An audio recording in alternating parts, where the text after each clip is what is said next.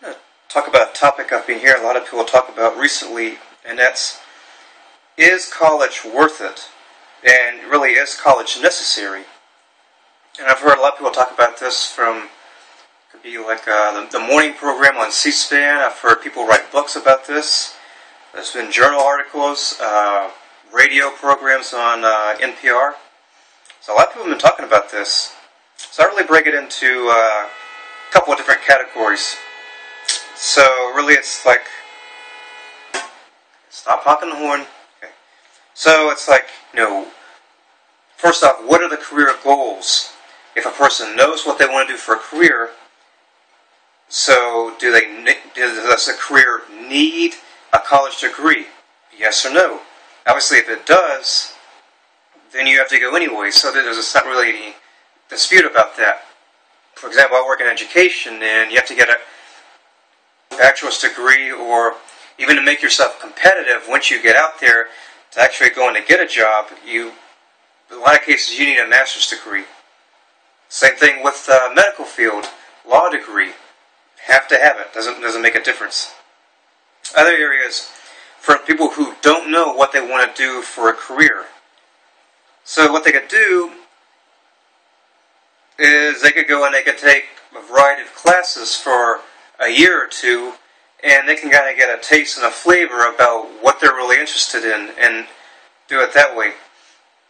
And it seems to be like a whole lot of, like a bit of a negative view of doing this, because people are saying like, oh, they kind of consider these people like drifters or just floaters, like they're just like wandering aimlessly, like they don't know what they want to do. Completely disagree. This is an important choice, what you want to do for a career, for your life, to support yourself. Something that should match up completely or somewhat with your interest and with your passion.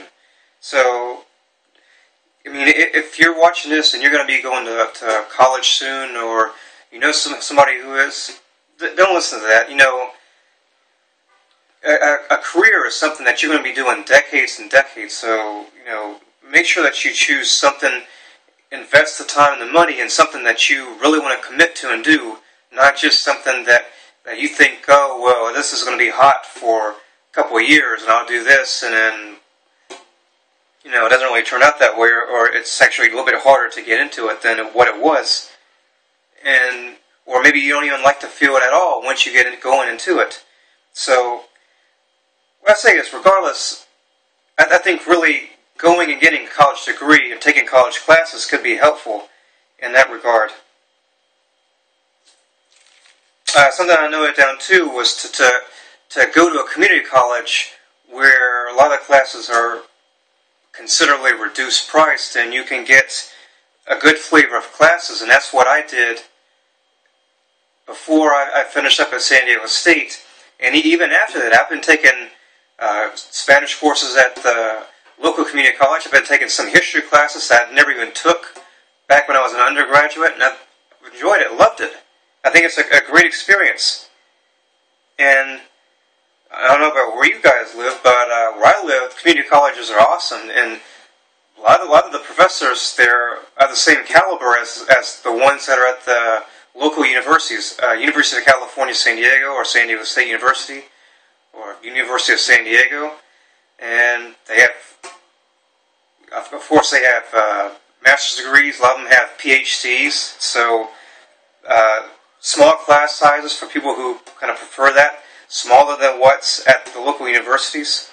So, take advantage. If you have a community college in your area and you're not really sure what you want to do or where your passion or your interest is in, go there and just take a whole smorgasbord of classes.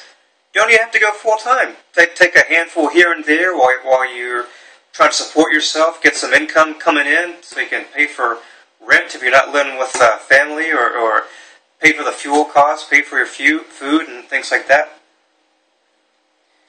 Something else I say is that getting a college degree or taking college classes can definitely be helpful regardless of what your career that you want to do.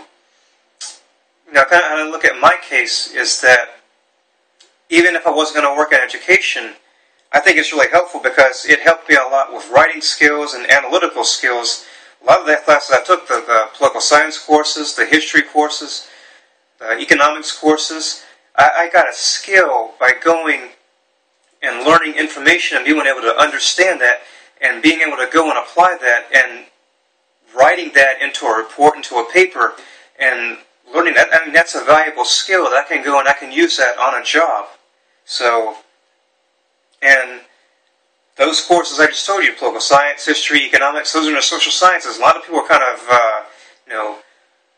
putting a storm cloud over all that genre of courses when there's great skills that people can go and they can learn out of that. People are, it's all about the STEM fields, and I understand it. I could have gone there. I could have made $60,000, $70,000, $80,000, even $90,000. I heard a couple minutes ago on a PBS program. They're talking about what the software programmers, the entry level wage is like $90-something thousand for that. I could have gone and done that, but I understood. I had some passion in what I learned, what I studied, what I majored in, and so I was able to use that. Lastly, I would say that going to college, or as I've said before, just taking college classes, being in the environment, can help you transition to your career regardless. A lot of times, pretty much every college campus that I can think of in the area, they have a lot of career events, career fairs, where different employers are going to come to the campus, and you'll be able to meet and interact with them, and get an opportunity to learn a little bit more in depth about an industry or a specific employer and get some first-hand knowledge and meet somebody who's there on the inside. And sure, you can go to one that's not at a university or at a college campus, but how can I say this a certain way? I think the tone of coming for them to come to a university campus, an academic setting like that, it's a little more of a notch up the scale, as opposed to just something general where the general public can come and show up and do it. So it's a little bit higher up, a higher level when it's like that.